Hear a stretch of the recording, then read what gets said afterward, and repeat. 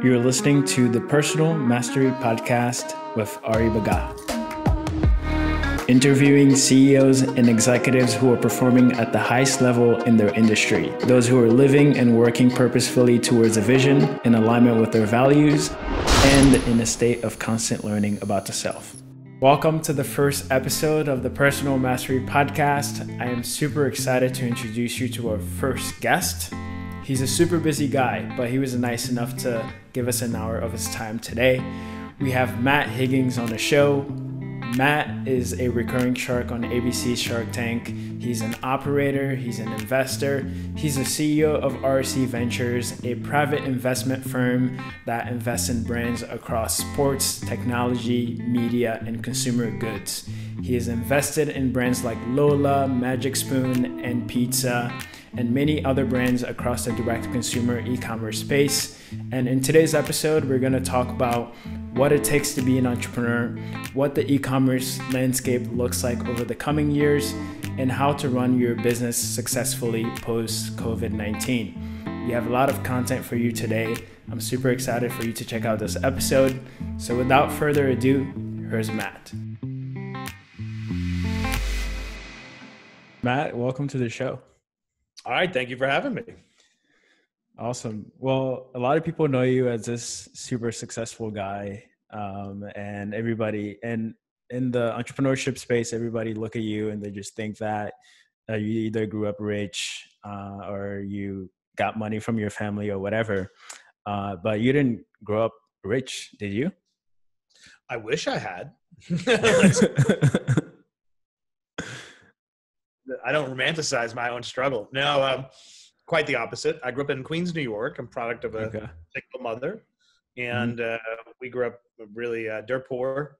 I've told this story before, but, you know, it's sort of government cheese in the refrigerator and just trying to make ends meet and going to food pantries on the weekends. But you know, tough beginnings, but amazing mom who really tried to make something out of her life. She got her GED when we were growing up and went back to college.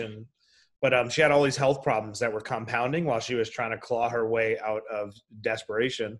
And things got really progressively worse when I was growing up. And I made a really unconventional decision. This is before it was cool. And like Mark Zuckerberg dropped out of college and things like that. Like back, big deal.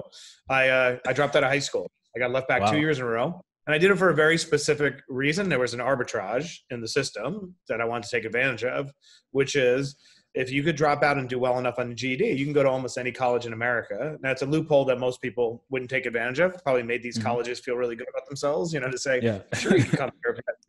But I thought if I could make that one move, I could go from making $3.75 an hour scraping gum underneath chairs at McDonald's or $5 an hour working at a deli in Queens to doubling my salary. And everyone said, you're crazy, you're going to be a loser forever. But I had a plan, which I always tell people, it all starts with a plan. Like if you have a plan, most people don't have a plan. If you have a plan, you'll be okay, right? It's just everything in life needs to be intentional. My plan was drop out, go to college, and then I'll clean up the fact that I was a high school dropout because I'll put in my time. And I did that. I went back to my high school prom a year later as, you know, captain of the debate team and working, making $10 an hour. And that was the first time I sort of really learned to trust my inner voice, which I talk to entrepreneurs a lot about. I think we have a tendency to place a premium on the wisdom of others without first asking yourself, what do I know? What have I learned? You know what I mean? And just because I haven't built to last, good to great, The Tipping Point, any of these other great books, doesn't mean that I don't have something. And because I think the most important thing in our lives is context. And we know what we're capable of. So that was the first time I did kind of something a little unconventional. And it really set in motion my entire career. Yeah. So that's one of the biggest things that I learned in my entrepreneurship journey too, is that as long as you have a plan, everything ends up working out. It doesn't matter like what the situation is, as long as you just take that first step and you know what the additional steps are, everything ends up falling into place. Right. I think it's like two components. One is to have a plan, and two is to believe that the mere act of persisting is to prevail ultimately.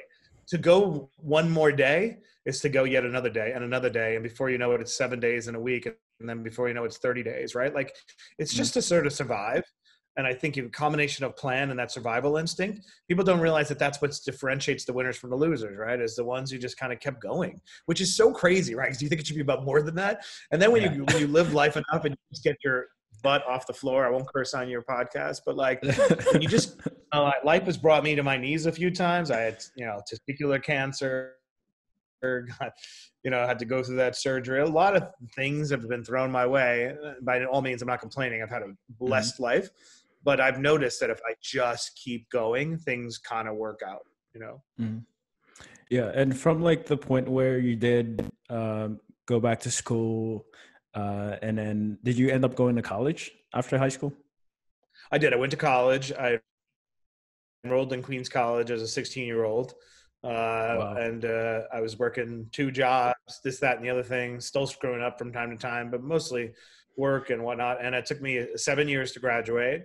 And then I knew, like, I don't want this to be my legacy. Like, under different circumstances, I could have gone to, had a different educational path. And I also knew that there is a stigma with dropping out of high school, right? I didn't want to have an asterisk against my name for the rest of my life. Yeah.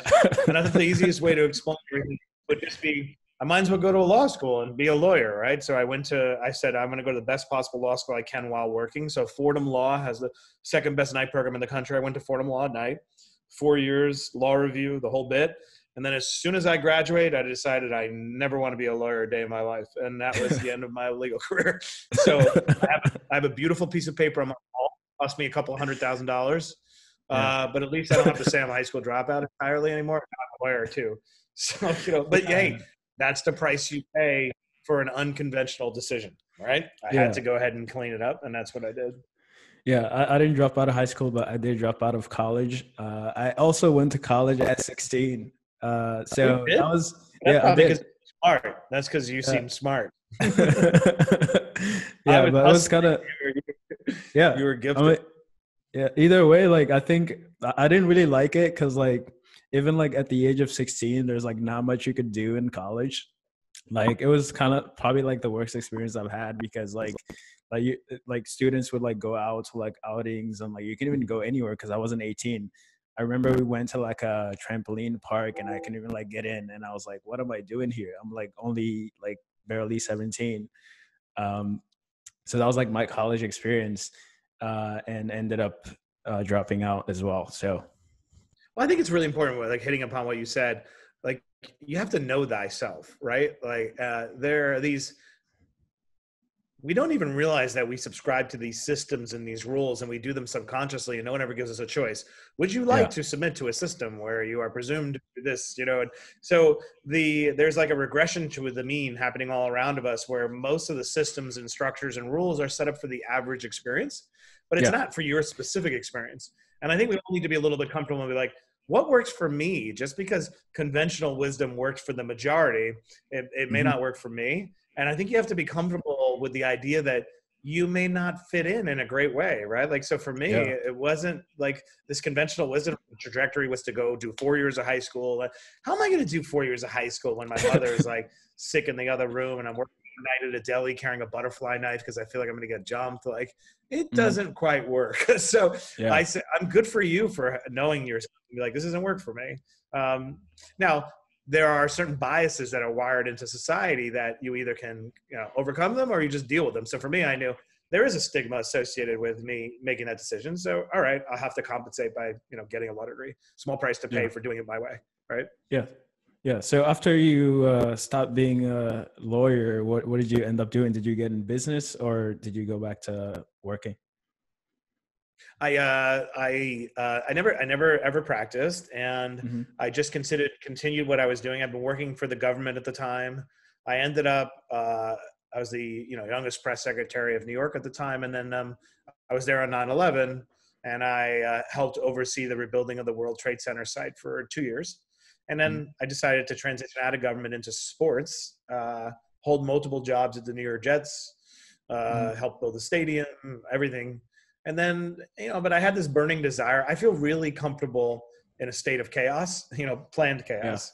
It's not like I'm an adrenaline junkie, but I do love to build things from scratch and like just figure out how to create something out of nothing. And I'm not as comfortable involved in something in a steady state, if that makes sense. It doesn't best take advantage of my skill sets, right? Since I've been architecting everything with my hands since I started as a kid. So I knew I wanted to support entrepreneurs, be an entrepreneur. I had all these ideas, and I ended up partnering up with Steve Ross on what is now RSE and helping back entrepreneurs build companies. And one of the best moves I ever made in my life is I met this crazy guy named Gary Vaynerchuk at a bagel store. And he was gesticulating, predicting the future and whatnot. And I was like, you know what, this guy does like have a lot to say and really does see how things are going to play out. And we did a deal to give him 4 Jets tickets to become the first client of VaynerMedia. And then I went back 3 years later with Steve Ross and we bought into the firm, and we've been partners ever since. So I do think that's kind of hopefully part of my legacy has been able to recognize greatness in others and submit to it, you know, and help them realize their full potential. Yeah. So you did invest in Gary Vee very early on. So I wanted to ask you, like, is it because you saw that digital was going to be the way that businesses are going to be marketing, or was it that you saw something in Gary Vee that you wanted to really invest in? That's a great question. I think it's both. I think I would say that because he was immersed and being a practitioner and making content early on, that he could spot the patterns. Success in life is all about pattern recognition when you break it down. It's about execution too, but it's about recognizing the pattern so that you could skate to where the puck is going before anybody else does, right? And I always say opportunity arrives before evidence. So you have to have the courage to go for it early on. And Gary made a lot of predictions, and one of them in that bagel store in 2009 was that the proliferation of smartphones is going to enable everyone to be a content creator. You're going to be NBC and HBO and Comcast all at one, and that's going to open up tremendous opportunities. But big companies are like battleship carriers, and they're not going to be nimble enough to take advantage of it. So me and my little brother AJ, we're going to create a company where we're going to help them figure it out. Like, so I'd say that the idea made sense, right? But also the idea that Gary was always going to sit in the stream of information meant that he was always going to have remarkable insights about where the world was going. And having somebody like that in your corner and your partner is going to take you to places you never dreamed, right? So, you know, even like the LinkedIn, Gary was telling me 2 years ago, like, you're making a mistake. You should be investing in LinkedIn. Like, that is the most viral platform. It's going to be massive. And I'm like, yeah, whatever. I don't like the colors. I don't like the UI, you know? I don't feel like doing it. And then fast forward 2 years, I was like, oh, 700 million subscribers. You're completely right. And I love LinkedIn. I spent a lot of time on it. So I think like it's a combination. Usually, I know it's cliche, but you really do back the jockey first, because the jockey will take you to great places, whereas an idea can only take you so far, right? And I've been hurt way more backing a great idea with a founder that didn't have the wherewithal to bring it to life than the other way around. I've never regretted backing a great founder with a weak idea. So since investing in Gary Vee, I'm assuming that it didn't go bad. Gary Vee is now very popular. Everybody knows who Gary Vee is, and has been able to grow that company and multiple other companies through his company VaynerMedia. And now you're also investing in a lot more D2C brands and a lot of brands within the sports space and consumer space and all kinds of companies. And you're also a shark on Shark Tank. My question is, like, how did Shark Tank even happen? A great question. Kind of like everything I've done in my life, I sort of just had to will it. You know, I always love when people say, you know, wow, you've been so lucky. I'm like, I haven't. I don't even know what the word luck means. In fact, I feel like it's a pejorative, like you're insulting me, because you know, whenever you try to deconstruct luck, there's a lot of intentionality happening. Like, I suppose luck technically means like happenstance for which there's no explanation, right? Like, so I wanted to be on Shark Tank. I love the show. I bond on the show with my son. I feel like it's what I do all day long. I don't watch a lot of TV. I barely watch any TV. It's like Breaking Bad, Sopranos, Shark Tank, you know, like they're Little House on the Prairie, you know, it's like big gaps between what I watch. And so I love Shark Tank. And I reached out to this guy, Reed Bergman, who's like the Shark Tank whisperer, and he's an amazing friend of mine. He got me a courtesy meeting on the set of Sony Studios for like what was supposed to be a 15-minute meeting with a gentleman named Clay, who's the executive producer. and 15 minutes turn into 30 and turns into an hour and turns into 2. And it's kind of like got Eminem playing in my mind. Like, I'm not going to waste my shot. No, that's Hamilton. Like you only get one shot, you know what I mean? And so, and from that moment, I probably had multiple meetings over the course of a year. Like, you don't just go on Shark Tank, right? There's an alchemy for them deciding to give you an opportunity. And they gave me an opportunity to do a couple of episodes, and I held my own, which was a blast, very intimidating, incredibly intimidating. And then they brought me back, and now I'm like a member of the family, come in, come out here and there. But I love being part of it. And I love the journey of transcendence. I love the idea that there's no ceiling on our heads, and that never let anybody put you in a box. So that show to me is watching people in real time trying to break out of the box that they either put themselves in or somebody else did, right? And I think that's amazing. It's glorious. Yeah. I've been watching some of the episodes, and I saw you invested in some businesses and really went back to back with Mr. Wonderful, which was pretty awesome. He's not to ruin his shtick, but he's actually kind of a great guy. He's a lot of fun. I like that you know where you stand, right? Like, as anybody in business knows, the best thing you can give somebody is a no or honesty. The worst is like a fake maybe.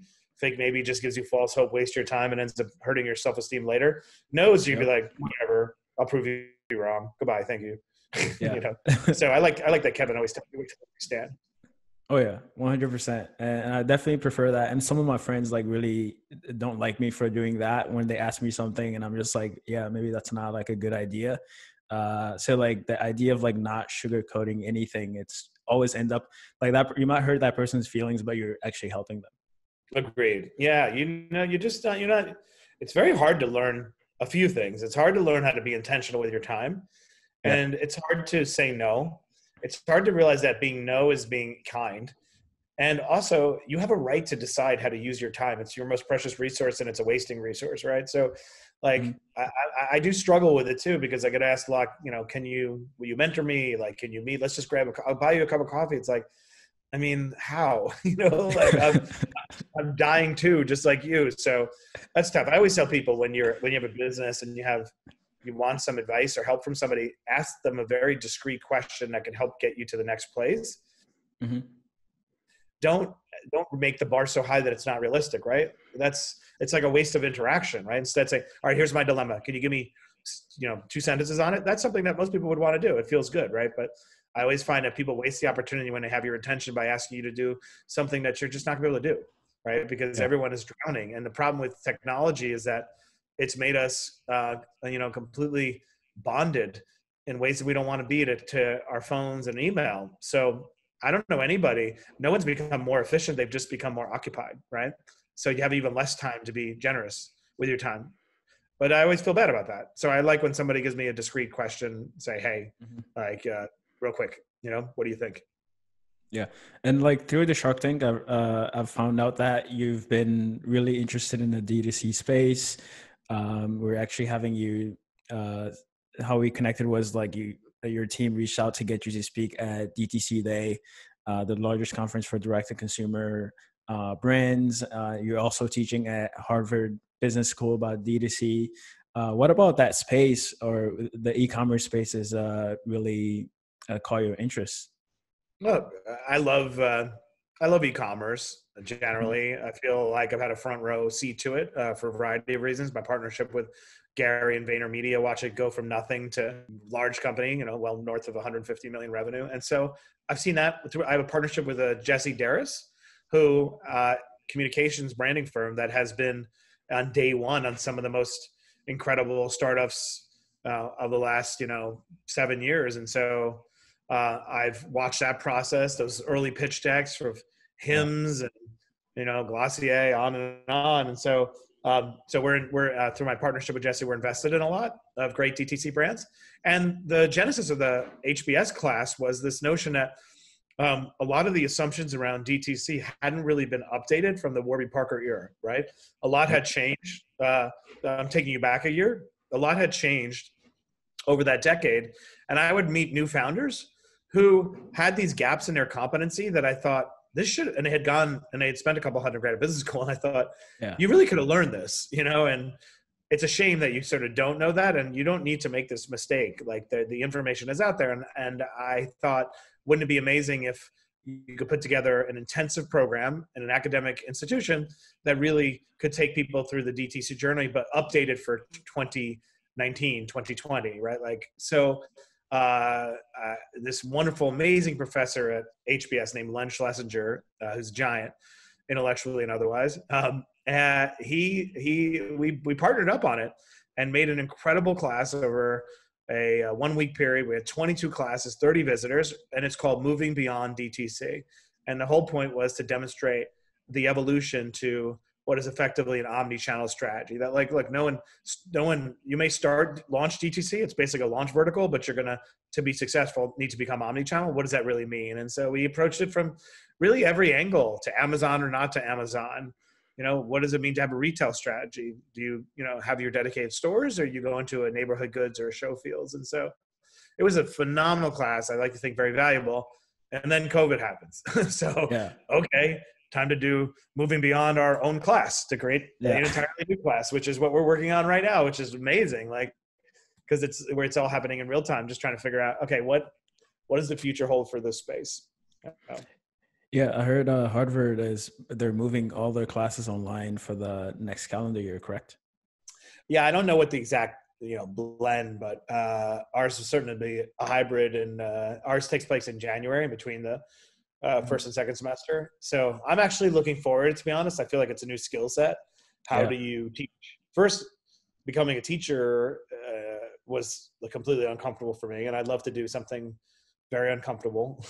At any moment in time, I'm doing something very uncomfortable. So that was very uncomfortable. But now I get to be uncomfortable learning how to do it virtually. So I'm really excited about it. But I like to think, I hope that the legacy of the course is that we're providing this tremendous insights into the space, and like even customer acquisition, right? The way it's morphed, even in a post-COVID era, and really moving away from, pure Facebook, and like, you're not going to build a business on CAC arbitrage, right? Like, to other inventory that's performing pretty well, like podcast inventory and whatnot. Like, the class gets hyper granular while also being big picture and doing some great original case studies. We did an original case study on Small Direct.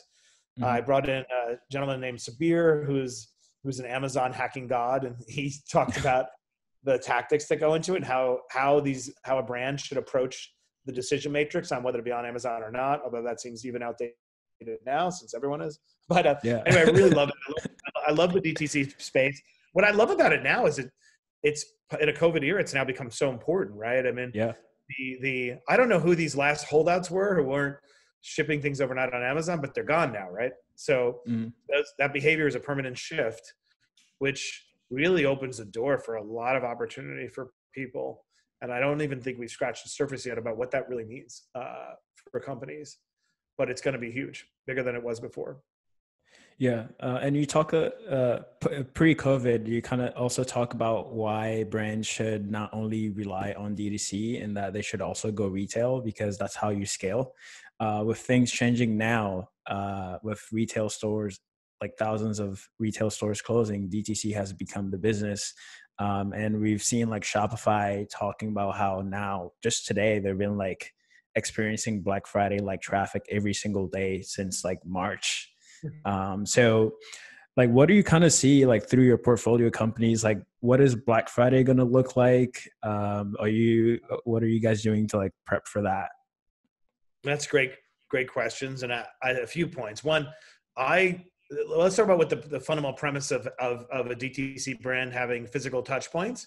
Great study at MIT in 2015 about, I think it was bonobos maybe, and just how this notion of supercharging, and how when you have a physical touch point, it drives a few behaviors. One, your return rates are lower, right? Because you got to touch the brand, and your expectations are calibrated. So so therefore you're less likely to return. Demonstrated that the long-term value of a customer acquired through that channel was much higher. So fast forward post-COVID, is there a reason why that phenomenon would necessarily change? I don't think so. I think the question is, how will brands manifest themselves in a post-COVID era? Like, I don't know what the retail model will look like. I don't know how many of you out there know about show fields, but show fields is a great magical experience.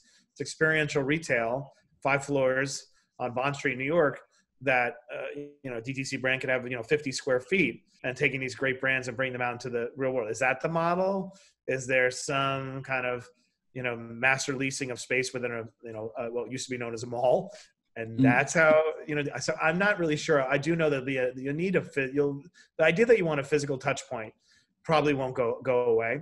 What I'm seeing is numbers are extraordinary with brands. I have seen on e-commerce, I have seen CAC actually has come down, which is interesting because I wasn't sure, would there be tremendous inflation? There are still great arbitrage opportunities. I think the danger, what I think the danger is looking ahead, that everybody gets a little bit lazy, that it kind of came easy and the numbers look great. And then you try to raise against it because you make the same way I saw brick and mortar. Some of my businesses were making unrealistic assumptions that the pandemic would end in 3 months. Remember that? Or it was like 3 months time frame. Literally was 3 months. It will be 3 months. I remember one of our businesses has, Walk the Line's going to return by June. And I remember like, what if we're like really screwed? Like, what if this isn't going quite for long? So let's flip that on its head. DTC businesses, what if you make the assumptions that like the good times are going to roll forever, And I think eventually acquisition costs go up, but also eventually the world will open back up again. So I would say that's sort of one flag, but the numbers really are extraordinary. So my overall arching advice is, I don't think the need for an omni-channel strategy is going to go away, but I don't think you need to commit to what it looks like just now, right? You just have to be mindful of it and make sure that your planning doesn't assume that in a post-COVID era, the steady state of e-com is an unrealistic assumption. Does that make sense? Yeah. It's easy to do that, right? It feels so good. And three, don't get lazy, right? It's not always going to be this easy. Yeah. I think retail is going to definitely be important. And we're seeing now like platforms are starting to incorporate retail, like platforms that are DTC first, allowing people to be able to shop online and pick up in store. And I think that's something that's going to, brands are going to adopt that first as more businesses open up. And eventually, people always say like they're just going to shop online. They're never going to go in store. And I just say like, let's wait until things open up. Like people are always going to go in store. Like shopping is something that it's an experience. It's something that people like doing, especially here in the US. That's why there are like so many shopping malls and thousands of stores everywhere. So yeah, that's something that we're just going to have to wait. That's not going to change. The thing that'll get accelerated is the demand that it be a differentiated experience. That's really it. I mean, but I agree with you. We are social creatures, right? This is what I learned from 9/11, that there were a lot of predictions and I put them in two buckets. There were the fear-based predictions, right? And then there were the recovery predictions. And fear-based predictions were, we're never going to be in a tall building again because we're afraid. We're never going to congregate because we're afraid, right? And then there were recovery predictions, which is security on airlines are going to get really tight. We're really going to end up making sure we're never attacked again, right? So similar to COVID, I think the fear-based predictions around we're not going to want to shop, we're not going to want to go to restaurants, all that stuff. Fortunately, we're resilient little creatures, us humans, and we have a short memory. We get over trauma very quickly. But I do think the legacy of this is even a greater desire for a exquisite experience in retail. So retail is not going to be able to just have a big box and think they're going to get people's dollars, because there are so many more people now who are willing to opt for a frictionless experience. So the key is retail has to be adequately differentiated to make me abort the frictionless experience of ordering online. That was the case pre-COVID, but now it's like accelerated dramatically, and you know what the exciting part is? I always say this, it's similar to yourself in your personal life. When life brings you to your knees, you have a lot more freedom to maneuver because you have nothing left. And same with retail and brick and mortar. We've all been devastated. So now's the time that some really clever creative developers out there, or owners or entrepreneurs, are going to experiment. And we're going to be like, that's amazing. Like, that's what it should look like, right? So I don't know what it looks like yet, though. So I don't think we need to. I think we just need to watch, listen, learn, right? Mm-hmm. Yeah. And I think a lot of good things came out of like retail stores shutting down. We saw like companies, like a lot of the big brands launching their direct to consumer sites within like weeks. Whereas before, like they would get pitched by like these marketing agencies and then they're just like keep talking for like years and never launch anything. And when COVID happened, they launched so fast. So that was like really great to see as well. Well, that's what I think is one of the permanent legacy of COVID, which is fascinating. Let's catalog all the things that we did only 4 months ago that we will never do again. Isn't it incredible? Like, we had Zoom 4 months ago. It's just nobody over the age of like 35 was using it.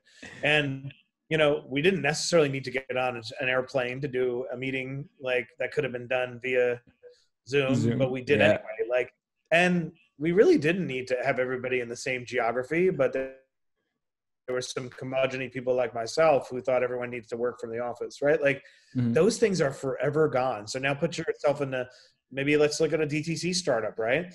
You could like have a product and put together a tremendous presentation and look like you are quite real without having an office, without having ever met your virtual team, you know, without ever getting on an airplane.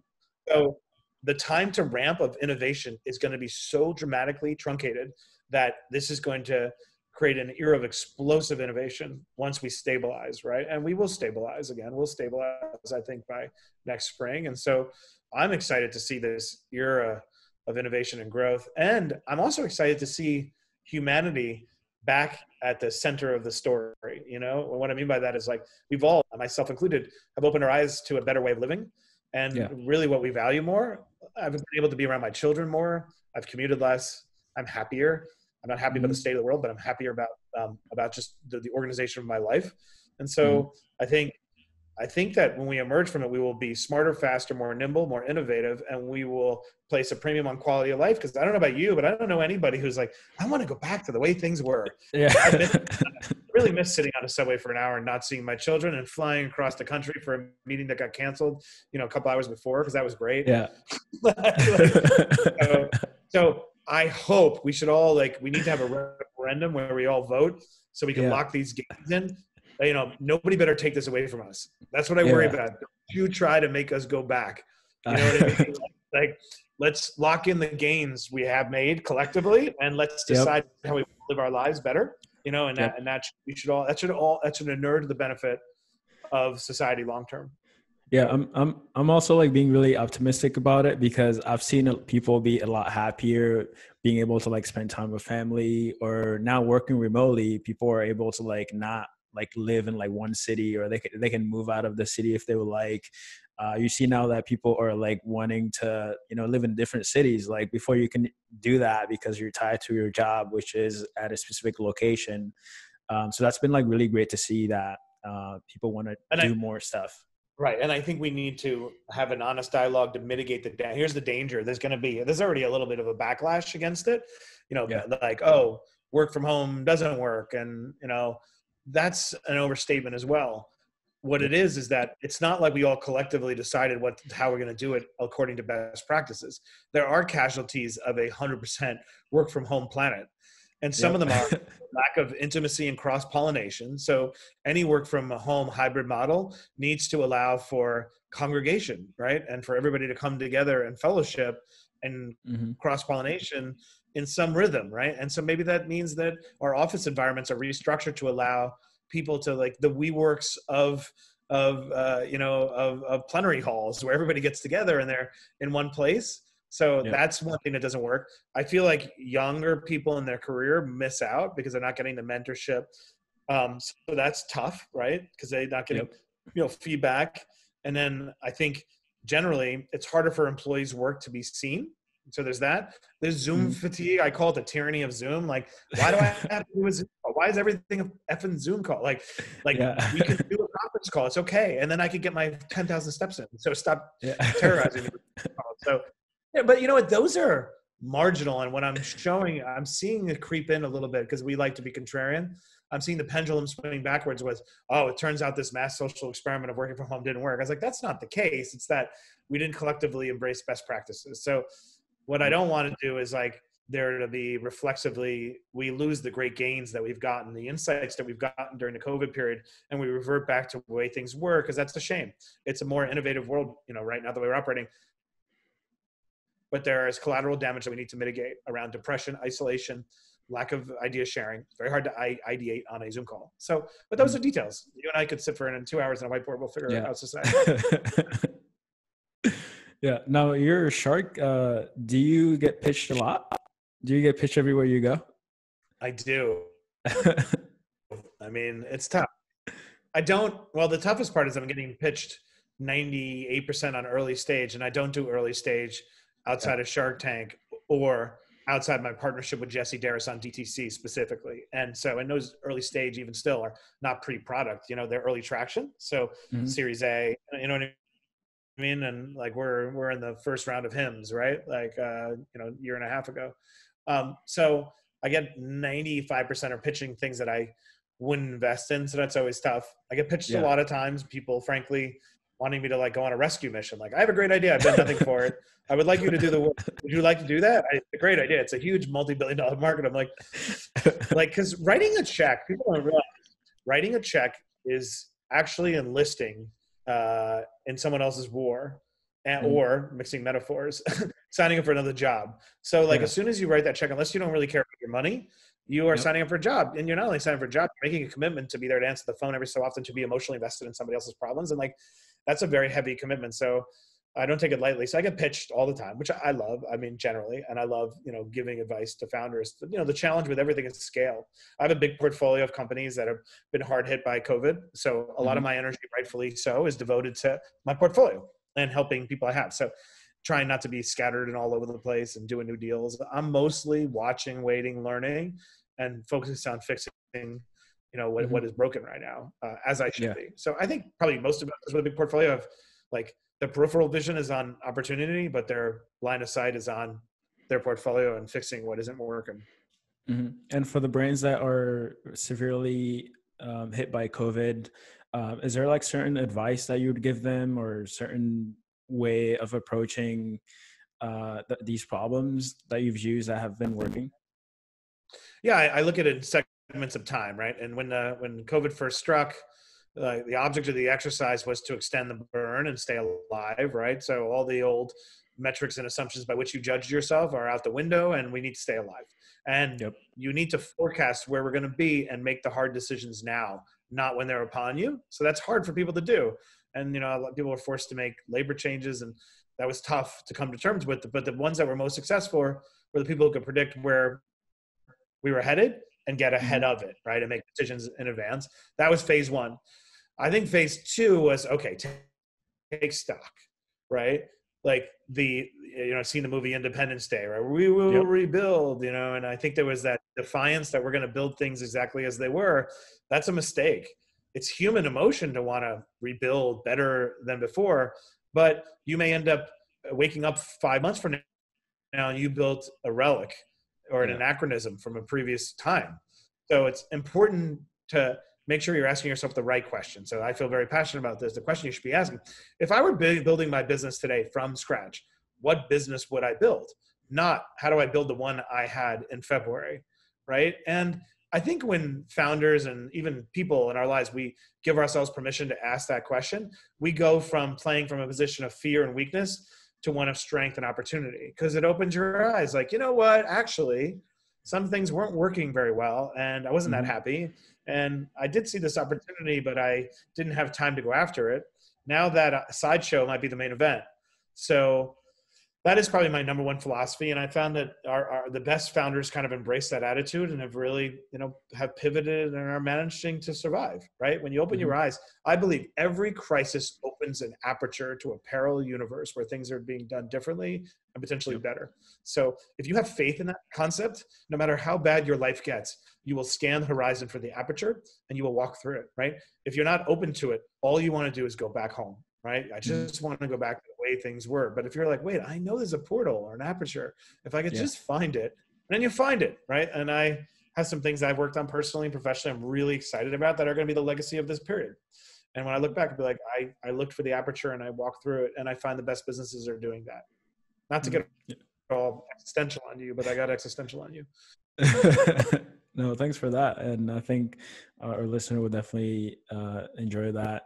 Now, getting more into personal things, I know things have really changed over the past few months, but are there like certain routines or things that you do during the day that help you perform at this level? I mean, you've been like going at it since like I don't know, like 10, 12, working at McDonald's and just all in, right? Are there like certain routines now that you think or help entrepreneurs perform at the highest level? A great question. I'm not the perfect person to talk about balance and burnout. Yeah. I'm always trying to regulate myself, Yeah. but I think number one is about being intentional. I firmly believe that joy in life comes from the endless pursuit of perpetual growth, right? I look at everything as kind of like a circle that I keep playing out, right? I kind of burn the boats, I go all in, I achieve a new milestone, I do it again. And I think that a lot of people uh, believe that there's a destination when they don't realize that life is really, truly, I know it's a cliche, but it's a journey, Yeah. right? Most of your day comes from the pursuit of things that are really uncomfortable and hard. It doesn't come from the arrival. In fact, if you think about the times when you've been kind of melancholy a little bit and you can't figure out why, it's usually because Yeah. your life is static, right? And you feel unchallenged. And by Yep. virtue of feeling unchallenged, you feel unmoored. So and maybe it's just I'm ascribing to everybody else what works for me, but I enjoy the pursuit of perpetual growth. So, and here's how I achieve it. Whenever I have a new milestone, I ask myself, what could I do now that I couldn't do yesterday? That brings me closer to what I want to do tomorrow, right? Hmm. So I talk to players about this all the time. Success and life and achievement is not something that takes place sequentially in like a tidy way. It takes place concurrently. And it's, if you look at an NFL athlete, perfect example, average playing time, 4 years, whatever the number is, right? If you Hmm. wait and to pursue your next dream or begin making inroads or even determine what it is until you're done with the NFL, your ability to achieve that dream actually went down exponentially because you have a lot of power in being a professional athlete. The titans of the world still are humbled by your excellence, your athleticism, and they will take your time.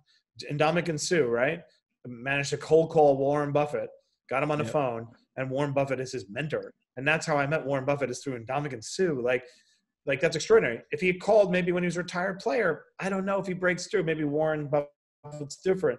But so my point is, life is lived. Successful, great achievement is Hmm. achieved when you pursue it concurrently, not sequentially. So I'm always like, all right, I achieved Shark Tank. And then I said to myself, all right, what would be even greater than that? Yeah. Like what would bring me even more joy? And then and it occurred to me, I was a little bit down for like 2 weeks. Like, wow, I said to my wife, who's my partner, my best friend in crime, like she's Yep. doing it. I said to her, I'm a little down because I can't think of anything that would be more uncomfortable than this. This was so hard. And then I loved it. And I was walking through Boston, and then I was like, "Oh my God, I want to teach. I desperately want to teach. I want to be Yeah. at the best." And I never got a chance when I was growing up to go to the best. And also, I want to teach very badly. I've wanted to, and now's the time. And I have an idea. I'm going to go reach out to Harvard, Harvard Business School, and I'm gonna make my case. And because of a great human being, Len Schlesinger, who gave me an audience, he decided that I, just like with Shark Tank, that I had what it would take to be a teacher. Hmm. And then I did it. And so I think that's my secret. When people say, how'd you get on Shark Tank? It's not how did I do any one thing. It's how did I do all things, which Yep. was to always put myself in a position of being uncomfortable and to Hmm. always ask myself, what can I do today that I couldn't do yesterday? And like, think about the genesis of that question.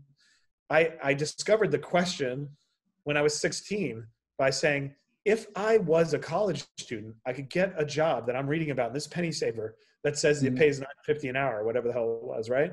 So it's, what could I do then that I couldn't do today if I had the college degree, if I just dropped out of high school? And it seems so obvious to me. And then, guy, you're crazy, whatever. So I would say to anybody out there who really wants to unlock their full potential and try to figure out what the ceiling is on themselves, by the way, there is none.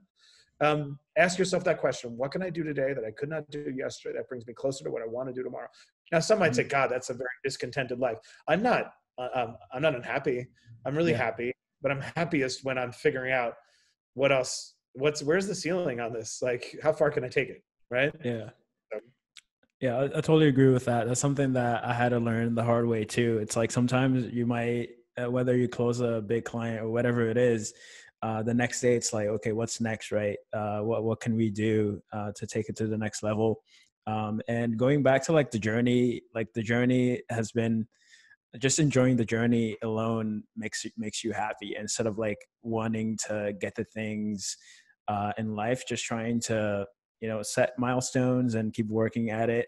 And like you said, the way you do one thing is like how you do everything else. So using that same strategy of setting the intention and just taking action every single day to move forward. Like if you just write down like just a couple of things that you're going to do today and you do that every single day, you have to get there. There's no other way.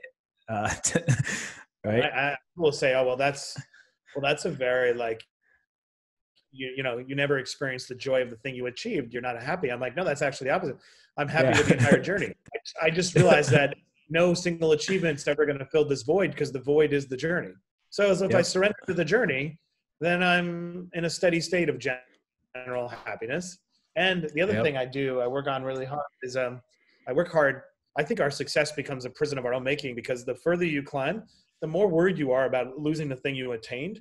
And that makes you risk averse over time. So I work very hard as I become more successful to try to define what I need as narrowly as possible. So I'm not afraid to lose the new thing. Because if you're afraid to lose the new thing, eventually if so many new things, you're just like paralyzed. You're like, okay, I just want to stay still. I really don't want to screw this up. And I think you have to do the opposite. I think you have to be more willing to lose everything. The more you go, not lose, you don't have to be so dire about it, but I just think you want to resist this complacency, right? Unless that's, I mean, again, there's no one method though. So sometimes when I talk like everything's so binary, I'm really mostly talking about myself. So take it with a salt. But I think I'm right for a number of people, in this area. Yeah. Well, on that note, thank you so much for this awesome advice. Where can people find you? You can find me at LinkedIn. That's where I spend a lot of time. Matt Higgins. I'm just the easy platform to get in touch. So find me there or matthiggins.com. Sign up for my newsletter, please. Manifestor Mindset, where I interview guests and talk about how to bridge vision and insight with execution, which I think is the holy grail. If you can pull the two together, you can achieve great things. And it's not always easy. Like, a lot of people have one or the other. And so how do you marry them both? Which I think Jeff Bezos of the world and Elon Musk and others have been able to do. How do you cultivate those that power within yourself? And I talk a lot about that on my show, Manifestor Mindset. Mm-hmm. Yeah, we'll definitely leave those links in the description for people to check out. And now, if you're listening on iTunes or Spotify, this is the extras portion of this podcast where I have 2 extra questions for Matt, and he's going to answer on YouTube. So if you're listening now, just go on YouTube to watch the rest of this episode. Now, the first question that I have for you is, how do you build a profitable business in 2020? Great question. Well, still the fundamentals are still the same. And in fact, if anything, because the nature of the game has changed, right? You're not being evaluated on growth. You're being evaluated on survival, right? So that's actually kind of liberating, right? There was a lot of pressure before to be investable. You have to show this great trajectory. Now the way you stand out is by surviving and showing that you actually can manage. So the good part is there's a lot of clarity on what you need to do. You need to be profitable. And so you need to make sure that, you're not over investing in growth to go ahead and demonstrate that you have this phenomenal trajectory. You don't need to do that anymore. And I think it's a mistake if you believe that investments are going to be made on the same, under the same reasoning that they were pre-COVID. They're not. This stock market to me is nonsense. It's a fiction, and it will come to an end, and we're going to return to reason. And reason is going to be businesses are going to be valued on their capacity to achieve a profit and be sustainable without needing ultimately outside capital. So the answer is manage your business. You know what I mean? Yeah. Like control your overhead and grow moderately, grow patiently. Don't worry about scale right now. It doesn't matter actually. What matters is showing your ability to navigate a crisis and make the crisis your asset. Mm-hmm. And the final question here is, if you were to start over today, what business would you start? Wow, if I was to start over today, how long do I have to go back? I just want to know. You mean right now I have to start? Yeah, right now. Right now. I would definitely be doing a DTC business in a consumer product category I think there's still a lot of what we call sleepy TAMs. I actually took this from Ben Lair, Total Addressable Market. There is always a sleepy TAM waiting for you to disrupt it. That is a massive industry. So let's take cereal. I'm an investor in Magic Spoon, and I love these guys, the co-founders, right? They said, cereal had been growing at like 2%. Everyone sort of assumed, cereals is a kind of a dead category because it's off trend. It's too sugary. Millennials don't want that. Even boomers, want healthy stuff, right? But they said, well, what if we redefine cereal and we used healthy product? We made a protein-based cereal, but we made it taste really good. And we used branding that was nostalgic, that remind you of Lucky Charms. So here was a $1 billion category that had been presumed to be, the kind of dead. But a sleepy TAM waiting for two guys to go ahead and disrupt it. They create this great brand. And these guys, I'm not going to say their numbers, but millions a month in the COVID era, a very valuable company. So I guess I would create a DTC probably in the CPG space, because I think it's amazing to make a great product that people want to buy, and there's no barrier to entry. And when things work out, they have massive exits. So, but I want to answer that question like 5 ways. So that's just my number one. I would do a telemedicine business for sure. I'm excited about that. I'd find a big category to disrupt. So I refuse the premise that I only get one, but I'll just start with those two. There's a lot that can be done right now. Everyone has been. Guys, it's a great, anybody out there, men and women, anybody with a dream, it is a great time to be an entrepreneur, and be bold and be brave. Do not be risk adverse. You're a human, you know how to rub 2 sticks together to make a fire. You'll probably keep yourself warm and feed yourself. You don't have to worry about that. People spend so much energy worrying about risk, and what they don't worry about is opportunity cost. What could you have been if you only had believed in yourself, right? The worst feeling is the regret of looking back about what you could have been, what you knew you could have been, and what you didn't go for. So I think that's a greater risk than losing it all any day of the week. I'd rather die without that regret than lose everything. So that's my screed for today. I want everybody to go for it and consider just setting aside some risk. And this is a great time to be kind of creative and to be an entrepreneur. Well, on that positive note, Matt, thanks again for your time and for being on the podcast, and hopefully we can have you on in the future. Okay. Thanks for having me. Have a great day. I hope you enjoyed this very first episode of the Personal Mastery Podcast. If you're listening on Spotify or iTunes, make sure to follow this podcast and leave us a 5-star review. If you're watching on YouTube, leave us a like, comment, and subscribe to this channel for more episodes like this. Thanks for checking out the very first episode of the Personal Mastery Podcast, and I look forward to seeing you in the next episode.